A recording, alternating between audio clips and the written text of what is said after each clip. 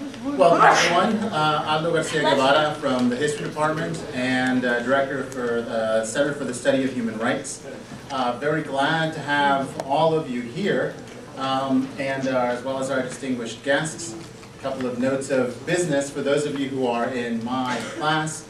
There's a sign-in sheet in the front, so on your way out you can go ahead and sign that.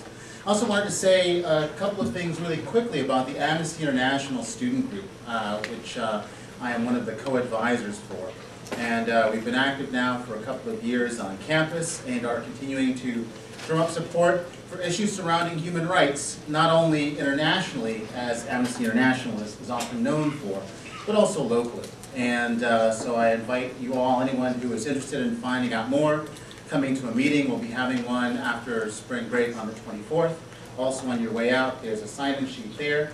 You'll put down your name and your email address. We'll be in contact, and we'd love to have some of you participate. All right, well, I just want to, since you're not here to listen to me, I want to move right on and introduce Dr. Aviva Chomsky, Professor of History and Coordinator of Latin American Studies at Salem State College. She's the author. That's right. That's right. Yes, we are all universities now. The author of several books. She's been active in Latin American solidarity and immigrants' rights issues for over 25 years. We've actually had her here before. We're lucky to have her on campus surrounding the issue of Colombian labor and human rights regarding that. She's, again, from Salem, Massachusetts, and is well-versed to speak on this topic, as one of her latest books is They Take Our Jobs and 20 Other Myths About Immigration. I'd like to... Woo!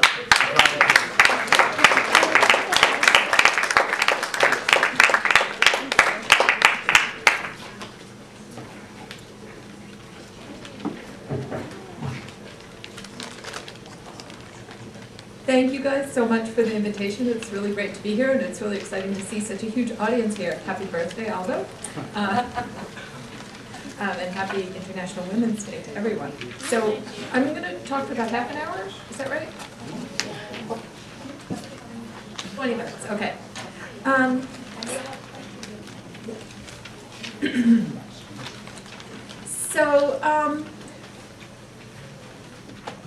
What I want to do here is give a little bit of background, a little bit of history, a little bit of context, but it won't be boring, I promise you. Everyone thinks it's going to be boring when you say you're going to give history, but this time it isn't. Because I think it's a history that's really, really crucial to understand what's going on with immigration today, and also with some of the ideas that we have about immigration today. So it's a history of the present. Even though it's going to go back really far, it's going to cover some things really quickly to try to make sense of this particular historical moment that we're in and why immigration is the issue that it is today. And the theme of the history that I want to give is inequality. That is, I want to talk about global inequality, how it came to be, what its nature is, and what it has to do with immigration. And then I want to end by talking a little bit about how we've created some myths that help us justify global inequality, or at least think that we're justifying global inequality, and that we then use those myths to perpetuate inequality. I want to argue that the roots of today's global inequality go back about 500 years. To colonialism. We can't understand global inequality without understanding colonialism. We also can't understand contemporary immigration without understanding colonialism.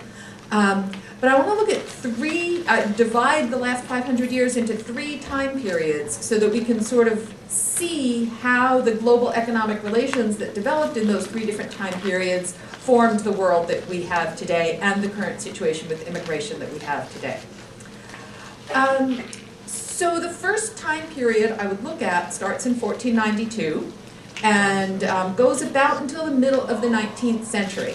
And I think in many ways people are familiar with some of the contours of this period, but maybe not in exactly the way I'm explaining them, and especially not with the direct relationship they have with our world today. So what are some of the characteristics of this first colonial period? We can call it Colonialism I, from 1492 to the 19th century. It begins with European conquests in the Americas. So the Americas are incorporated into a global economic system, or a world system as we sometimes call it. And they're incorporated in a very unequal way. That is, they're conquered by Europe, and they are organized and set up to serve the purpose of extracting resources for the benefit of Europe's economy. At the same time, Africa is incorporated into this global world system, this European-dominated world system. And Africa is incorporated as a source of forced labor in this system. So people from Africa are transported to the Americas to work along with indigenous Americans under forced labor systems, the purpose of which is to extract resources for the benefit of Europeans. So we have the establishment of extractive economies, both in Africa and in the Americas. What's extracted from Africa is people. What's extracted from the Americas is resources, in particular precious metals, gold and silver, and sugar, all of which go to making a profit for Europe. So we go from a world where the various regions coexisted in a relative kind of equality into a highly unequal system where two regions are being depleted for the benefit of a third region. So that fits with what everybody kind of knows about colonialism, right? So this system functions until sometime in the 19th century, when it starts to shift, and we move into what we could call colonialism 2. In colonialism 2, a couple of things happen. The Americas become independent, starting with the Haitian Revolution, starting in 1791 through 1804, the US Revolution, 1775, 76, revolutions in other parts of Latin America. So by the end of the 19th century, most of the American colonies have become independent. So that's one big shift in the colonial system. Another big shift in the 19th century is that first the slave trade and then slavery itself are abolished. So the slave system ends in the 19th century. These shifts don't bring about equality in the world system, though. They, in fact, bring about even more inequality in the world system for a couple of reasons that I want to talk about. First of all, when the slave trade ends, Africa is then colonized. So the Europeans lose their American colonies and they take over the entire continent of Africa.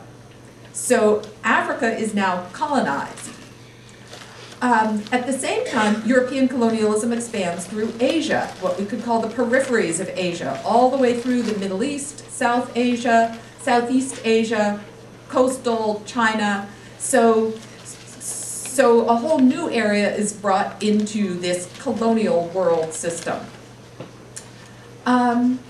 Third, the American colonies, except for the United States, continue to play exactly the same role in the global economy after independence that they did before independence.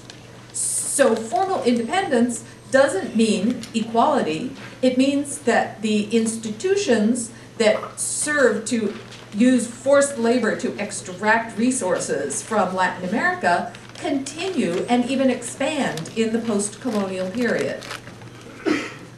New systems of forcing labor come into play with the abolition of slavery.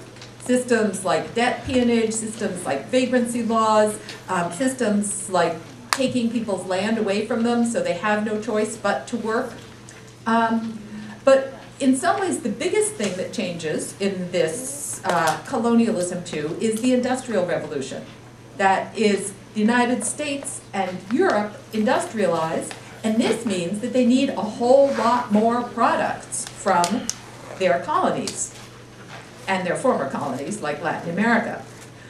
Instead of just gold and silver and sugar, now they start importing, using forced labor in their colonies and in their former colonies, to produce all kinds of new metals that are necessary for the industrial process, things like tin and copper, eventually petroleum, so the extraction of natural resources, and new agricultural products that are necessary to feed the new industrial labor force. So we see the spread of things like coffee and bananas and products that are, again, still produced using various forms of forced labor in the colonies for the benefit of the colonial powers, which now include the United States.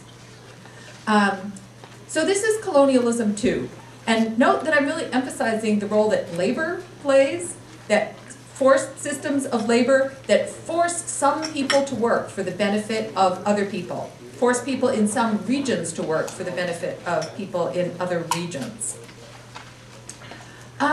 This colonialism too lasts until approximately the middle of the 20th century. And after World War II starts what I would call the period we're in now, maybe we can call it colonialism 3. And so I want to talk about some of the contours of colonialism 3, what changes in colonialism 3. Well, just as the Americas became independent at the end of colonialism 1, almost all of the other colonies become independent at the end of colonialism 2. So the African countries become independent, the Middle Eastern countries become independent, the peripheries of Asia become independent, all in the post-World War II period. But just as when Latin America became independent, formal independence doesn't change their position in the global economy. That is, they are still being forced to extract resources for the benefit of people in Europe and the United States. The industrialized countries, which over the course of the 19th through the middle of the 20th century succeeded, based in large part on the extraction of resources from their colonies, but working people in the industrial countries, Europe and the United States, succeeded in raising their standard of living. Through government action, through popular struggles that forced government action. Between the beginning of the 19th century and the middle of the 20th century, the standard of living for the working classes in Europe and the United States had risen dramatically. But underlying that rise in living standards was the continued exploitation of labor and resources from what came to be known as the Third World. So, in colonialism 3, these industrialized countries, something very interesting starts to happen. They start to de-industrialize. Everybody's familiar with that, right? Factories start to close, move abroad. Where do the factories go when they close and move abroad? China. They go to China. Where else? India? Asia? Basically, they go to the former colonies. So we have the colonial system seeming to turn on its head. That is, the countries that were formerly industrialized are deindustrializing. The countries that were formerly not industrialized are now industrializing. And yet the relationship of global economic inequality stays the same. That is, places like the United States deindustrialize, send their factories abroad to take advantage of the systems that have been implemented in those former colonies that allow them to exploit land resources and labor there in ways they no longer can at home. Everybody following this? So the systems of inequality continue. Now, what does all this have to do with immigration?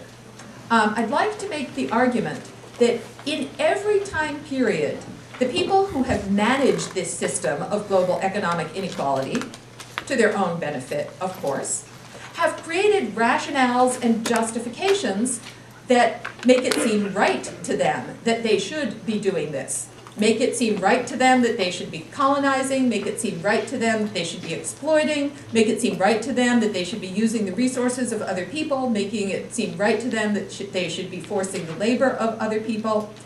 So now I want to talk a little bit about these ideologies that Europeans and soon the United States, starting in colonialism too, have used to justify this inequality and their role in creating and maintaining this inequality.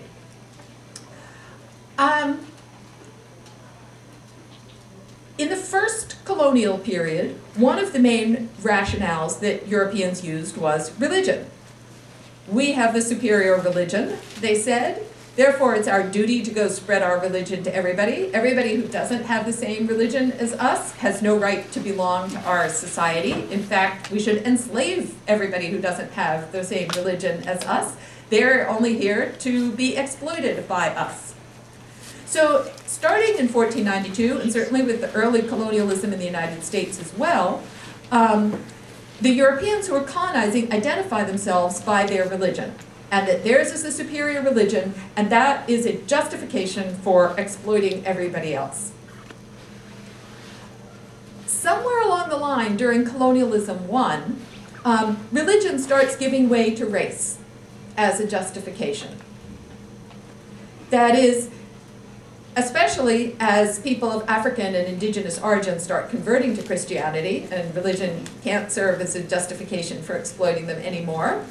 And as the Europeans start to identify themselves not only as Christians but as white, and the people who they are exploiting as non-white, race becomes a legal, political justification for exploitation of some people, for denial of rights for some people, for exclusion of some people, for maintaining a global system that's based on white people exploiting other people.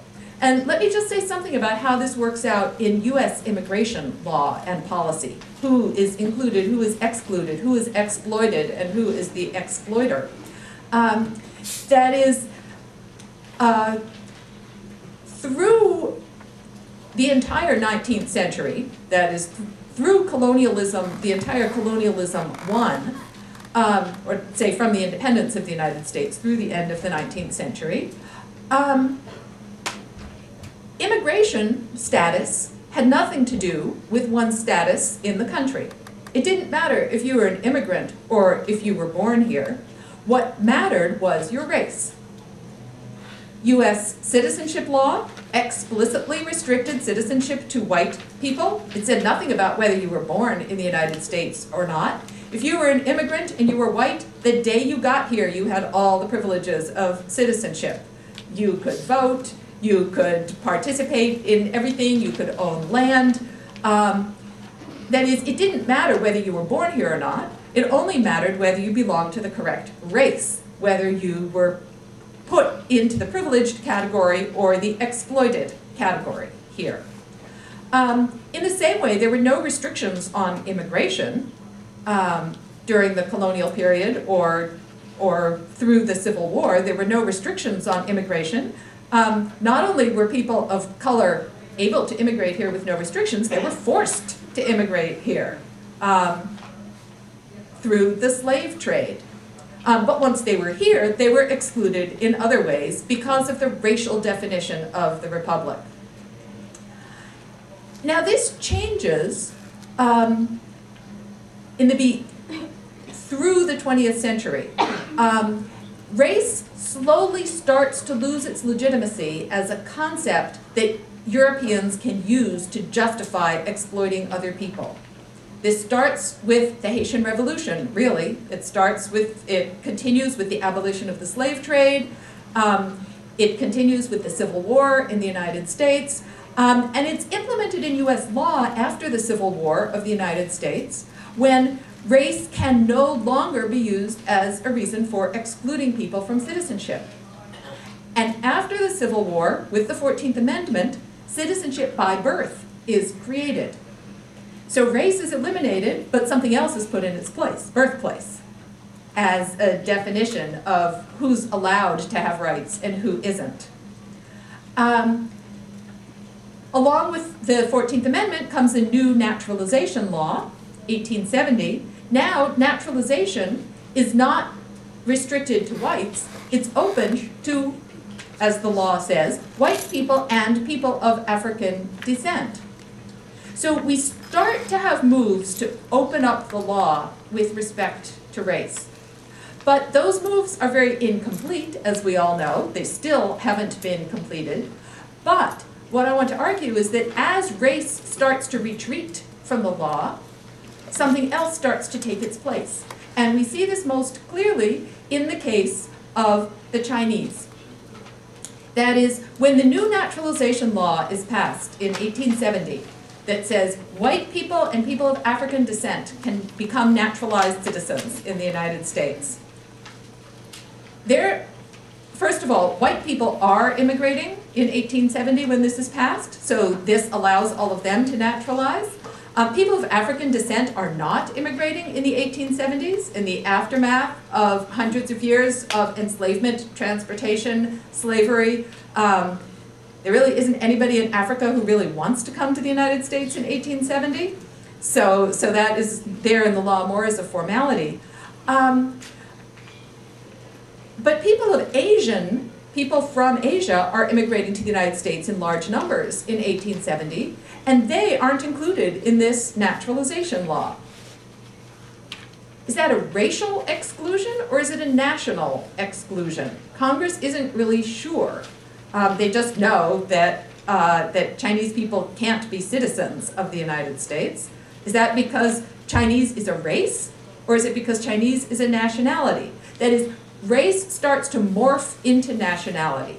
And when the Chinese Exclusion Act is passed in 1882, we are hard-pressed to say whether that's a racial exclusion or a national exclusion. That is, are Chinese excluded on the basis of their race, or are they excluded on the basis of their nationality? So my argument is that over the course of the late 19th through the 20th century, nation-state starts to rise as an ideological justification for discriminating and excluding people. So let me finish by applying that to where we are today with immigration and talking about Mexico in particular. That is, the entire economy of the United States is 100% dependent on exploited Mexican labor, both in Mexico and in the United States. Our fruits and vegetables, our clothes, our services, all of those are provided by Mexicans, whether in Mexico or in the United States. And U.S. immigration law and the way it uses nationality as a rationale for exploiting and discriminating is our current method of justifying exploitation. That is, a factory moves to Mexico, cuts the wages that it pays its workers by 90%, doesn't obey environmental laws, doesn't obey health and safety laws, and they say, well, but that's fine because it's in Mexico, it's not here. So we use the nation state as a rationale for justifying unequal treatment of people. Then we build a wall and we create this category of illegal people. That is, we say some people who are in this country or who come to this country to work don't have the same rights as everybody else because they were born in the wrong place. Because they were born in Mexico instead of being born here, that justifies exploitation. It justifies not paying them minimum wages. It justifies prohibiting them from having access to the benefits that this society offers to others. So we have, side by side, the United States and Mexico with a completely differential legal setup for treating people from the United States and Mexico. And the resources of Mexico, over the course of hundreds of years of various types of colonialism, increasingly concentrated in the United States, but available only to non-Mexicans in the United States. Everybody still with me? Okay, I finished my 20 minutes, so I'm going to end there, and I'll take questions afterwards.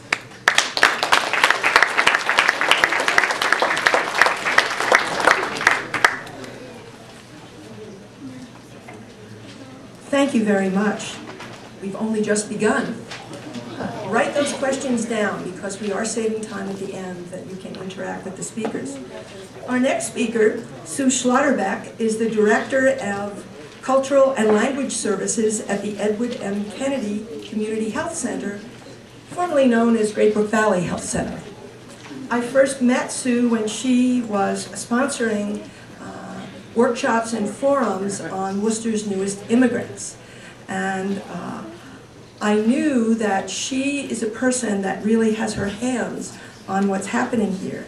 What I didn't know is that she has a vast background working with refugees in the Sudan as a member of the International Rescue Committee. She worked there with Ethiopian refugees. In Thailand, working for the Catholic Office of Emergency Relief, she worked with Cambodian refugees. And with the U.S. Peace Corps in Kenya, she worked in community nutrition projects. And now, for the last 24 years, she has been here in Worcester working at the health center. She provides organization-wide leadership, not just in getting health services, but in providing help for the cultural and linguistic needs of the patients who come to the community health center. The idea is to reduce health disparities among these groups, a very, very important issue. So Sue, we're delighted that you can be here with us, and we look forward to you sharing.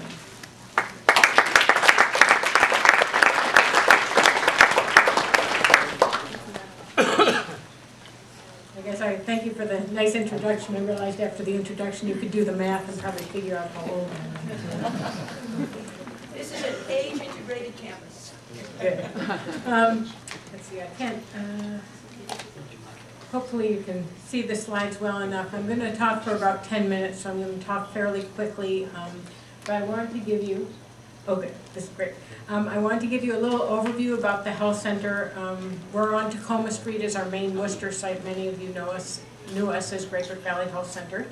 A definition of refugees and asylees, a little bit about the populations here in Worcester and the changes that we've seen recently, and then I have some great resources for people who want to learn more information about these new communities. I brought some handouts of the presentation for people who would like them, and I also have my card. I'd be happy to email you the presentation. So basically, the health center, we provide medical, dental, mental health, social services, optometry, everything at our site at Tacoma Street, and also we have sites in Framingham. Our staff speak 37 languages and come from 40 countries, and one of the priorities of the health center has really been to have our staff reflect the patients we serve, and I think they've done a very good job of that over the years. 77% of our staff are bilingual. We have over 300 staff, and we have about 22,000 visits. I'm sorry, 140,000 visits and about 22,000 patients who use the health center. We started providing refugee health assessments in 1995, and then we received some other grants from the Office of Refugee and Immigrants to do some preventive health group work with refugee populations, which I'll talk about briefly. This is just the definition of a refugee and asylee, and I just think a lot of people aren't aware of what it means to be a refugee. So it's any person who, owing to a well-founded fear of being persecuted, is outside their country or nationality and is unable or unwilling to avail himself of the protection of that country or return to it. So they have to demonstrate fear of persecution due to either race, religion, membership to a social group, a political opinion, or a national origin. So most refugees have come into a neighboring country. The United Nations declares that they have refugee status due to this situation. Asylees are pretty much like refugees. They have to be able to show the same fear, but usually asylee status is granted in this country. Somebody comes to this country and says that they have these reasons they can't return. This is just a little general data. The Census 2010 data, I'm sure everybody knows about that. The data really isn't out by city yet, so I can't really provide you with Worcester data by city. But this is 5-year data from the American Community Survey, which you can get online. The population in Worcester, about 178,000. I just took a couple specifics to give you some information on Worcester in general. 31% report speaking a language other than English at home. 9.2% report that Black or African American for race. This isn't broken down by country of origin, but we have a lot of people from different African countries living in the Worcester area. 5.3% Asian, largest Asian population in Worcester being the Vietnamese population, which represents 2.5% of the population. And then 18% identifying themselves as Hispanic or Latino of any race, the largest being the Puerto Rican population, which is about 11%. We could have long conversations about how this is collected and what this data really means, but that'll be a whole nother day's talk. So this is what I really want to focus on, is the refugee populations, because that's what I'm most familiar with, and we work a lot with refugees at the health center. In 2006, we had 107 new refugees coming into Central Mass. Basically, by Central Mass, we're referring to Worcester. The only refugee population that settled really outside of Worcester were the Hmong, and the Hmong settled in the Fitchburg area. But otherwise, when you see Central Mass, Worcester is what I'm generally referring to. You can see the numbers increased. In 2009, we had 620 new refugees. Worcester became a really major area for resettlement of these new populations, and it was about 500 last year. The populations have shifted over time. If you look at the data from 2006 to 2010, 32% are Iraqis, 18% Bhutanese, 12% from Burma, 11% Liberians, and 27% other refugee groups. If I would have given you this talk in 2008, you wouldn't have seen any Iraqis or Bhutanese on the slide. This is all new arrivals to the Worcester area. I just put this slide up for people who might be interested in where, especially Bhutan. I think a lot of people aren't that familiar with Bhutan, which is it borders both China and India. You can hopefully see it over there. I think it's in blue. Iraq, and then Burma in green, being the 3 countries with the largest refugee populations coming here. In terms of things that affect refugee health, both physical health and mental health, I just wanted to mention a couple things. One is that when you work with refugee populations or you have neighbors who are refugees, there's a lot of things that have affected their lives, both from what existed in their home country, what happened during their flight, and then what existed during in the refugee camp. A lot of losses of social support, a lot of disruptions of families, a lot of lack of access to health care, lack of access to education that affects the health of refugees.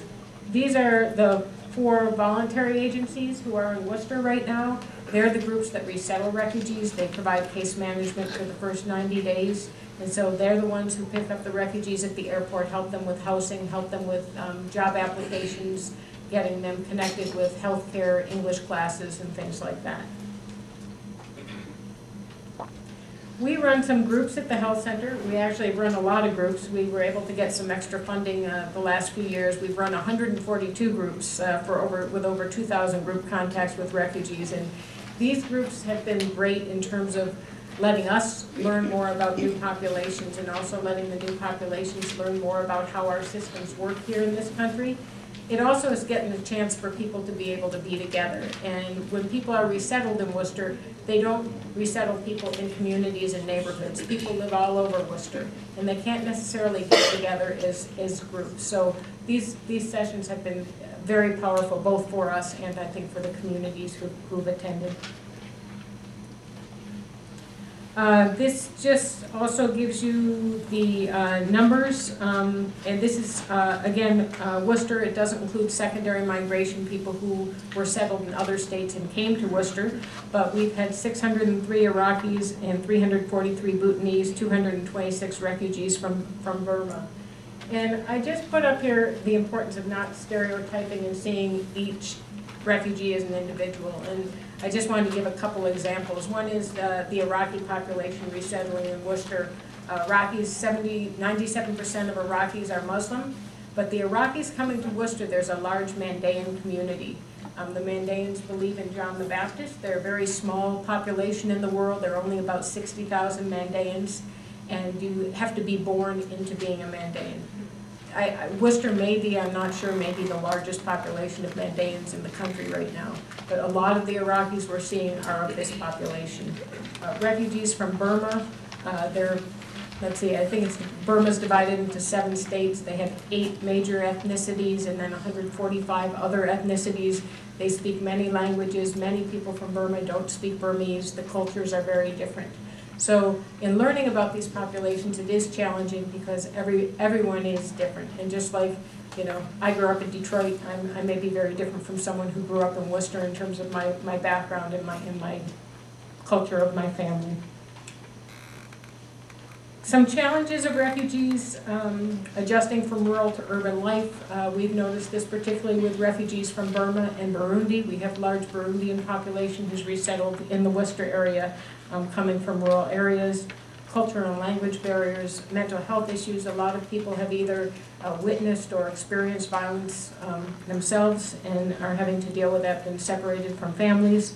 And employment needs being very challenging, how to fill out a job application, how to have an interview. And raising children in this country has also been brought up by a lot of the refugee groups as being challenging. There's not necessarily the same sense of community in the neighborhood in terms of being able to count on the people around you to help also watch out for your children. We have different rules and laws. Understanding both our health system and our school system. Fear of police also is very common because of people's prior experience.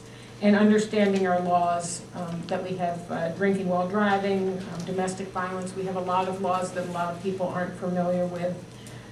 And then also exposure to a lot of modern amenities that we have and taking care of the elderly.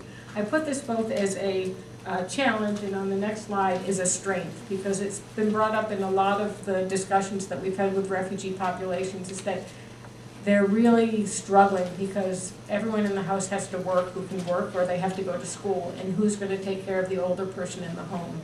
And it's a strength in that they really value the elderly in the cultures, but it's also a real challenge in terms of how to be able to do that and take care of the elderly in our community here.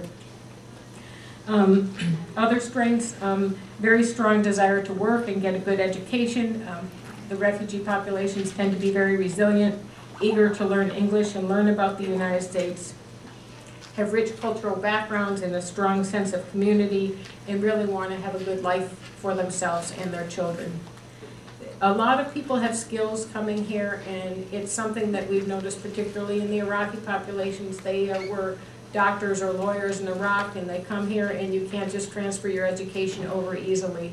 So it's a big challenge for people to kind of be able to get their education transferred. And some people who have had very professional roles overseas now are having to work at Dunkin' Donuts or McDonald's, and that also is a very stressful situation for a lot of people. So I think that's pretty much, I think my 10 minutes, if I did that right, but I tried to time it. These are resources.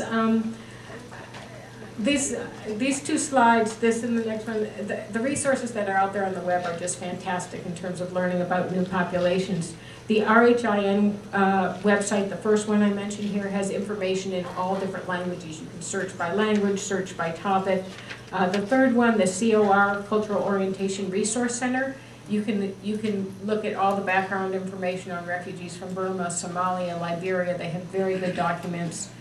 This next slide, the first one, this is Global Health at University of Minnesota. They actually have some great lectures that you can actually go on and view the lectures on different refugee populations. So I highly recommend searching some of these things because there's so much to learn and it's very interesting. And that's it. So thank you.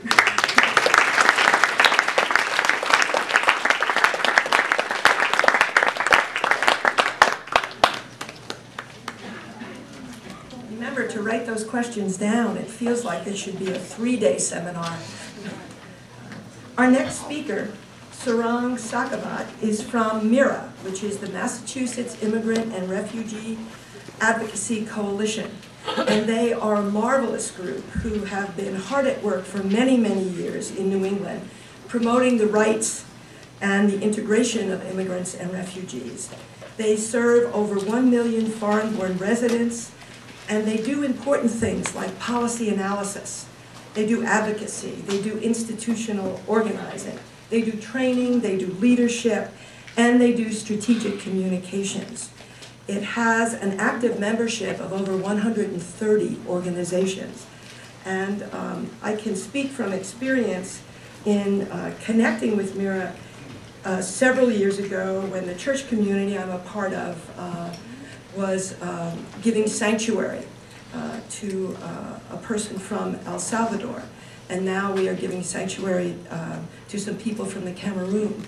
And the connection with MIRA has always been very, very helpful and very important.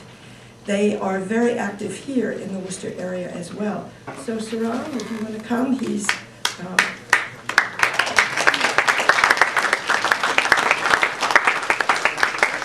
his family is from Iran and he is born here.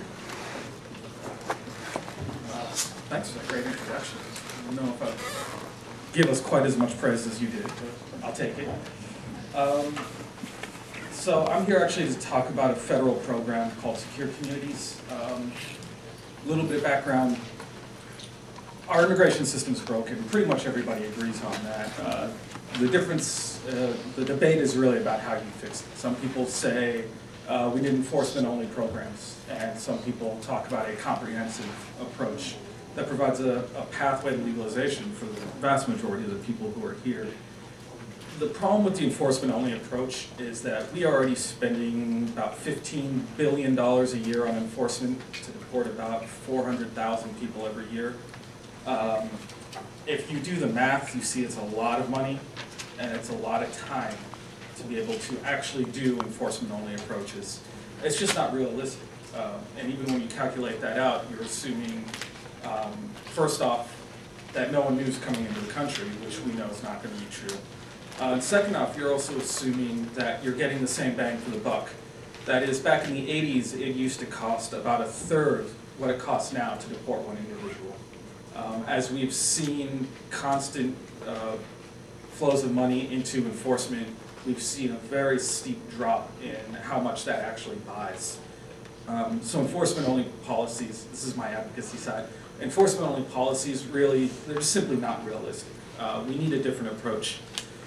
What Secure Communities is, it's advertised as a criminal enforcement program. Now for those of you who don't realize, and frankly we've got a lot of politicians who don't understand this, immigration is a civil issue, it's not criminal. Someone who is currently undocumented into the country is not a criminal. You always hear people saying, well, hey, they're all criminals. Well, actually, they're not. According to the law, they're not criminals. But what Secure Communities does is try to apprehend criminal aliens. And to explain how it does this, I'm actually going to take a step back and talk about how things work without Secure Communities. Some of you might have gotten this diagram in black and white.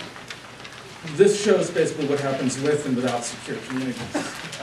The dashed line here is without Secure Communities. What happens is that a local law enforcement agency is going to arrest someone. When they arrest someone, could be before they even file charges, they're going to take their fingerprints. Those fingerprints are then sent to a state agency, sent on to the FBI, which will check against a database whether there are any outstanding warrants anywhere, any other issues, also verify the person's identity, just any other issues around a suspected criminal. You see the dashed line goes right back down, goes back to that state agency, which then sends that information onto the arresting law enforcement agency. With Secure Communities, what happens is that the FBI is now adding a second database. This is a civil database. It's called the IDENT. It's maintained by the Department of Homeland Security.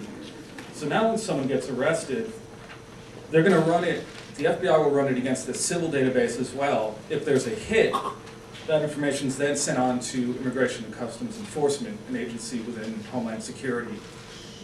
They will verify the person's status, forward the information on both to the local law, both back to the FBI and onto their local office, which will then determine whether they're basically going to arrest someone. The local office will issue what's called a detainer if they want to hold someone.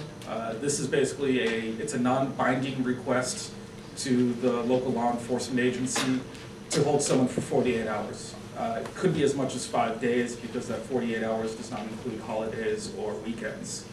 So you imagine if it's a 3-day holiday, or 3-day weekend, someone could be held for a long time.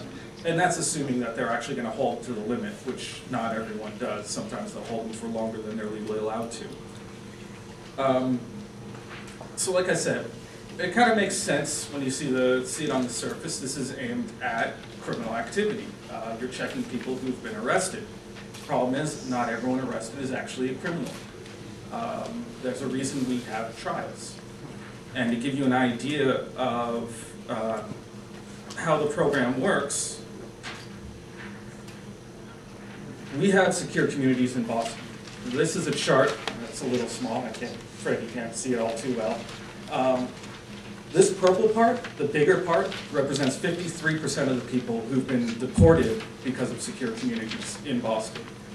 That 53% are actually non-criminal. They have no convictions against them. Yet they're being deported because of a criminal, what's supposedly billed as a criminal law enforcement program. A couple of quick things, because there's a lot of confusion about secure communities. I'm not sure anyone's more confused than the federal government themselves about how this program works. But a few things that it isn't. There's a program called 287G, which essentially deputizes law enforcement, local law enforcement, to act as immigration officials. Secure communities does not do that. Your local officer is not going to come up to you and ask you to prove your legal status. They're just going to arrest you. Same thing, SB 1070, the Arizona law that's generated so much controversy, sort of similar to 287G. It allows officers to actually ask people what their immigration status is. Again, secure communities does not do that. But what it does do is open the door for racial profiling. Even in Massachusetts, we do have this problem. Local police officers, and it just takes one, the department can have a great policy against racial profiling, but it only takes one officer to go into a community, actually racially profile, and then you scaring the entire community. No one wants to talk to the police. We've already had this problem happen, even in jurisdictions where we don't have secure communities. We've had issues with the state police where there have been suspicions of racial profiling, and the whole community was terrified for an entire county.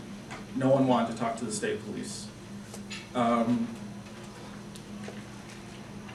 So that's the basics of secure community. What's going on right now in Massachusetts, for those of you who haven't heard, in December the governor's office made an announcement that they were going to make secure communities statewide. This kind of came out of nowhere. Governor Patrick had been campaigning against, he'd been campaigning on the fact that he would not sign on to secure communities. And so he made this announcement. Everyone was kind of shocked, no one knew what was going on. We talked to them, got them to hold off. They're now going to conduct a bunch of community meetings around the state. The first one was in Worcester about a week and a half ago. And there's going to be 9 more, possibly a couple more. That'll go all the way through July. And the idea is for the governor's office to hear about what the impact would be on the community. And it's a devastating impact. Like I said before, people are scared to talk to the police. Even without secure communities, everyone's afraid of law enforcement. Part of that is because in their home countries, law enforcement maybe is not the most honest agencies in the world or in the country. But it's also just a lot of confusion. People already, you're coming to the country, you don't understand the difference between state and federal law enforcement. You don't understand that your local police officer is not going to arrest you for being undocumented. You're still not going to talk to them. So we've already have problems with people being afraid of talking to the police, and secure communities really exacerbates that problem. A couple of things we've already seen, victims of domestic violence. Very often the abuser will file or will make a counterclaim against the abused, and this will result in both of them being arrested. With secure communities, you're now in a situation where a woman who's a victim of abuse, or a man who's a victim, anyone who's a victim of abuse, could now be deported simply for reporting that abuse. We had a situation, a woman was rear-ended. The driver of the other car actually assaulted her after rear-ending her. She was terrified to call the police because of secure communities. Would not do it. Wasn't even in a jurisdiction where secure communities was active. But because of her fear of this program, she refused to talk to the police. One other thing I should point out is that secure communities splits suspected criminals or convicted criminals into 3 levels. Level 1 being the most severe, level 3 being the least severe. Again, if you look at this chart of Boston deportations, only about 23% of those who are level 1, or of those deported, were level 1 offenders. Again, for a program that's touted as getting rid of the worst of the worst, getting rid of the people who pose a threat to our communities, it's a program that it's not producing what is promised. And instead it's ruining efforts at community policing, it's destroying trust, and it's frankly making people a lot less safe. The people who are, people in the communities are now afraid of the people who are supposed to be protecting them.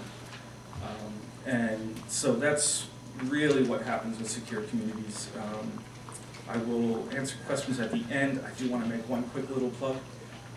As part of our work every year, we have an annual Advocacy Day in the State House. It's coming up April 6th, and we rely a lot on our members and our allies to help us out. One of our best members is the Worcester County chapter of the ACLU, and they are organizing buses April 6th to the State House for anyone who wants to come. I got a bunch of these little flyers with information. You can just email the local chapter and get a free ride out to Boston to yell and stomp around in the State House. Thanks a lot.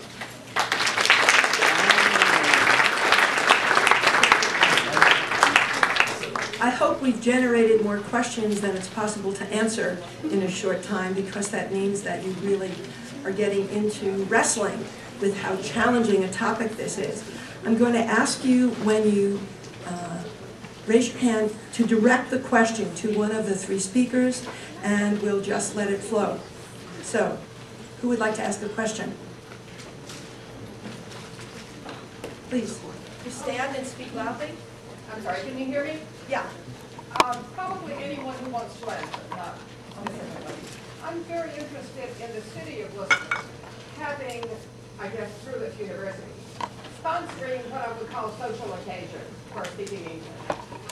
So if anyone could pick up on that. I think the problem is that when you learn English as a second language, you take classes, you still don't have any way to really pick up a lot of nuances, a lot of things. I think it would be extremely helpful for Worcester if they had absolutely free classes at various universities, just simply, not classes, but I mean sessions, coffee, tea, whatever, so people could just simply speak.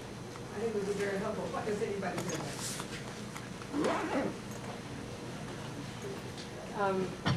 Do I need a mic, or can you hear me okay? I'll use the mic. I actually think it's a great idea. There's really a lack of English classes in Worcester right now, and the literacy volunteers at the library is always looking for volunteers, and they link them with people who are learning English to help one-on-one tutoring, and sometimes they have some group events too for the tutors and the students. But I think that if the universities could take a role in offering this, it would be great. I actually myself volunteered as a tutor, and I know how hard it is for someone to just have 1 day a week of English class, because what people really need to do is have more time to practice often. So I think that would be great if the universities got involved. So maybe we'll just say you start. Well, we already have an immigrant tutoring program for adults and elders who come on campus 1 day a week. And any of you students are welcome to just see me. We're always looking for tutors, and all you have to do is speak English. And we also tutor at 425 Pleasant Street. We bring them. But in terms of just social events, we try to welcome immigrants to come to events on campus. But that's at least, we have one foot in the door there, yes. Another question? Yes. I was very puzzled by the large number of people from Bhutan. I mean, you don't hear about famine or civil war. What are they running from? Well, actually, it's a good question, because I think Bhutan is one of the only countries with a Ministry of Peace. And a happiness index. Yes, and happiness index. But there's a little unhappiness going on in Bhutan too. The refugees are people who are ethnically Nepali. And basically, the government of Bhutan decided that you had to prove that you had been a citizen of Bhutan for many years. And the people who were ethnically Nepali didn't have the paperwork. They had a one-day demonstration. It's kind of a long story, but they ended up going into Nepal, settling in refugee camps, and now the United Nations has recognized them as refugees who cannot return to their home country, and the government of Nepal is not allowing them to stay there, so they're being resettled. I see, so they're an ethnic minority. They're an ethnic minority, yeah. Thank you. What is, in your opinion, the best way of dealing with illegal immigrants who have spent thousands of dollars and years trying to become legal? And if so, whatever you say is the best thing, what if they have children in the United States who are Americans? Should they be deported? What should be done with this? Because obviously the federal government's not really taking care of it.